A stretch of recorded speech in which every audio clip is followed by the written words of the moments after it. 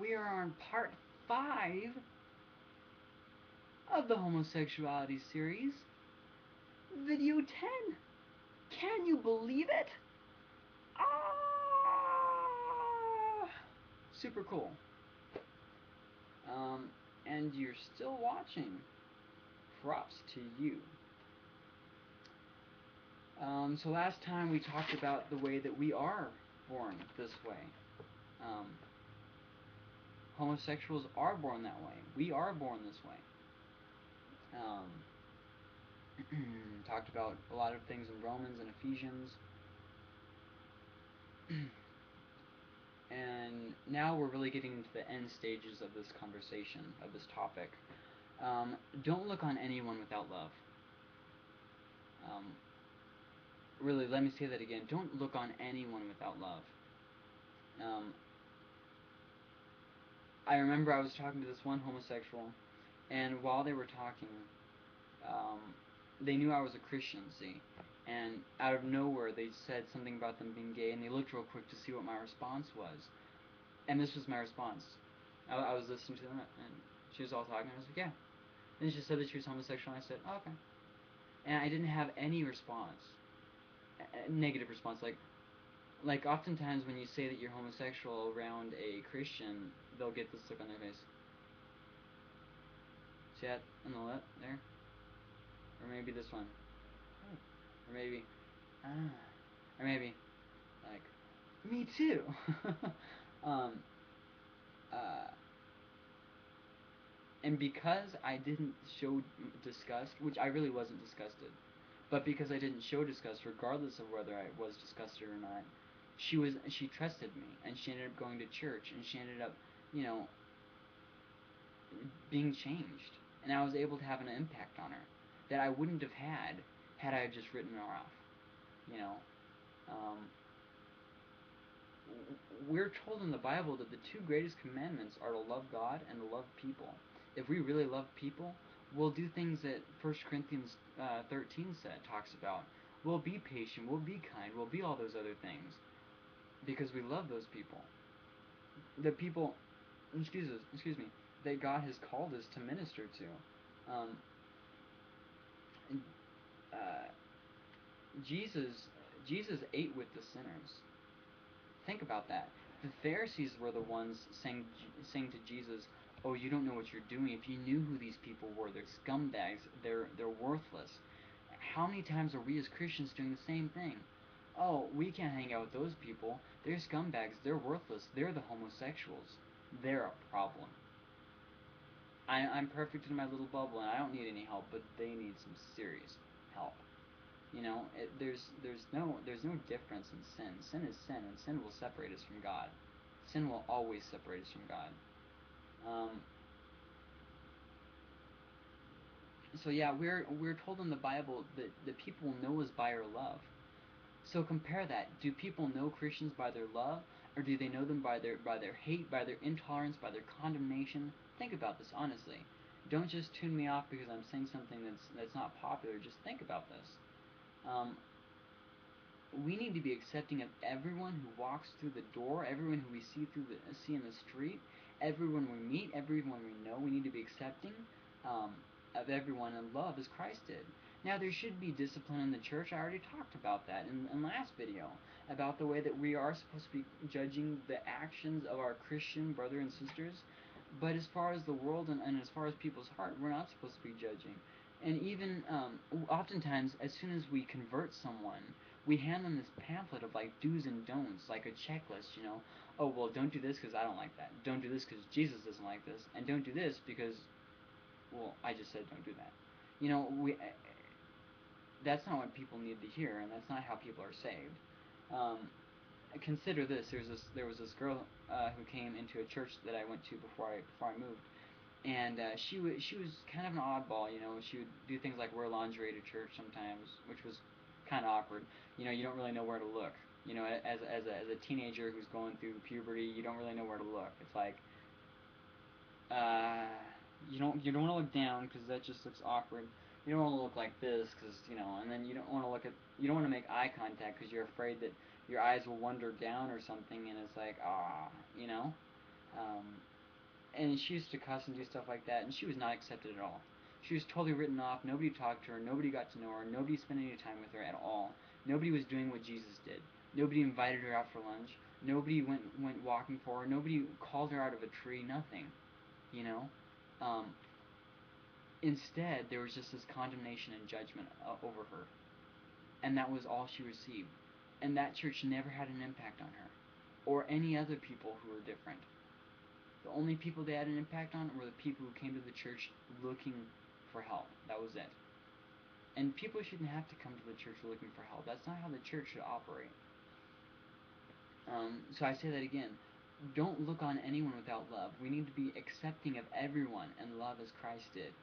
Um, Now, I'm not talking about just simply saying love the sinner, hate the sin, and then as soon as you see the sinner, you're like, no. I'm talking about genuinely loving the people and realizing that their sin doesn't matter.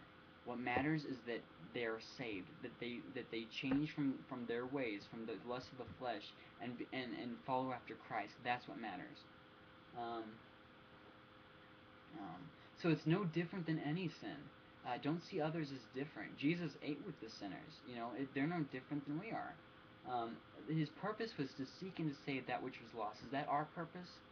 Are we trying to seek and to save that which was lost, or are we trying to still win an argument?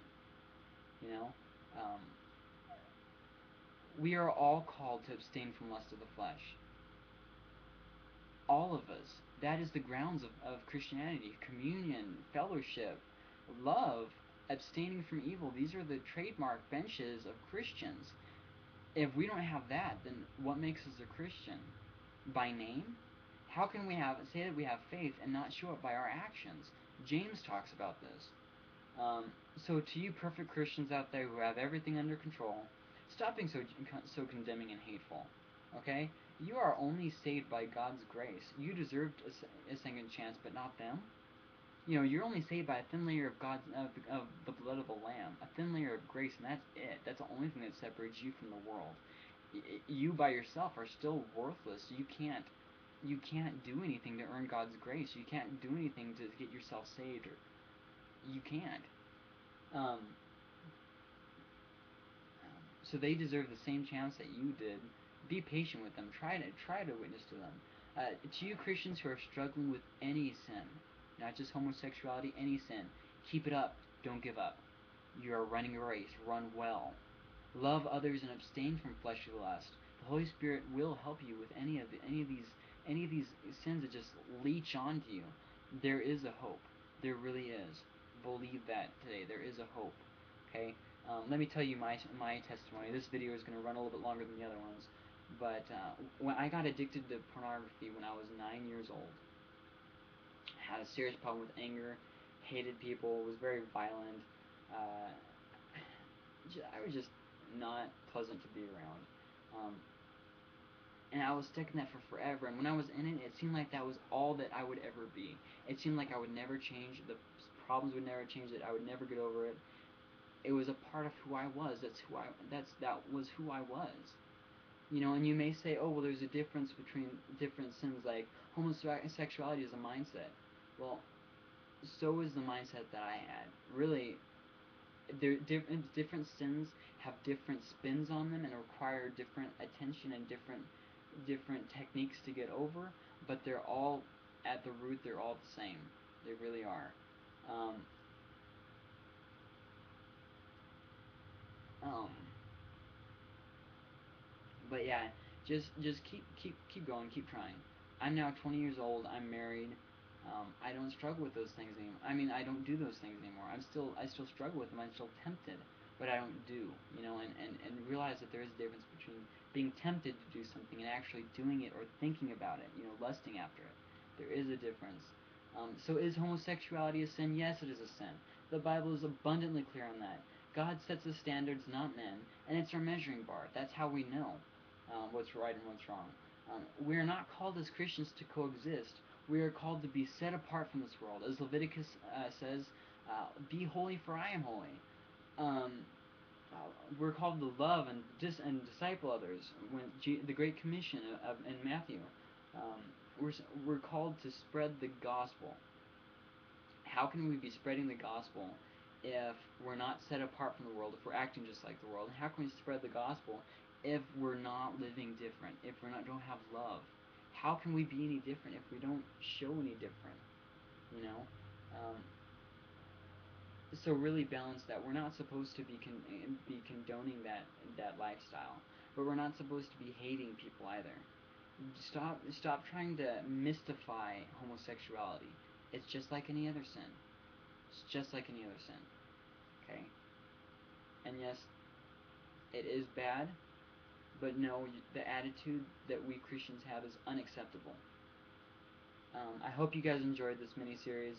I hope it was beneficial to you. God bless you, and stay tuned for more videos. This is the last video on homosexuality, and we all said, whoo!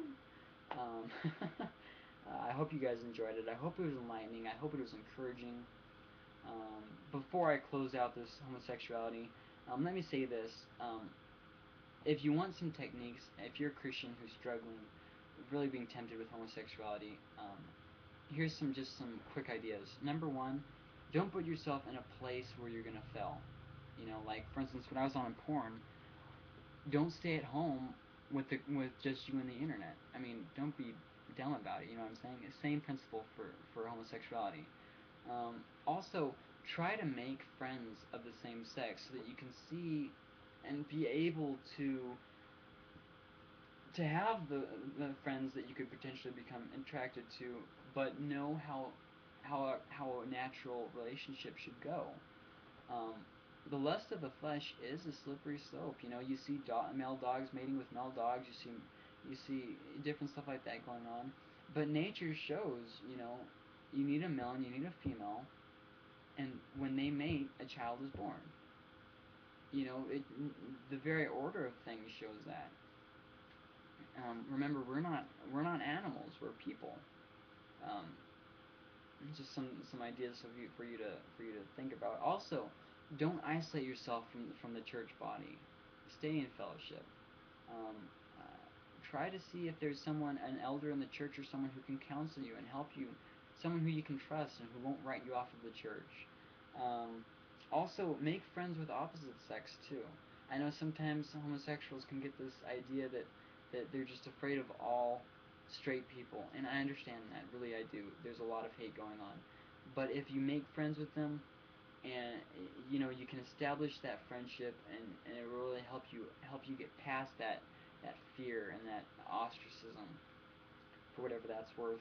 I hope that helps. These are just some ground rules. Um, Really, some time in prayer, some time in worship, some time in just studying the Bible, pursuing after God, and God will show you things. You know, it, God has a way of speaking to you through the things that you're struggling with. I'll stop there. God bless you guys. Thank you so much for watching these and for the support. I really hope you enjoyed it. And I hope that is how Christians start acting. God bless.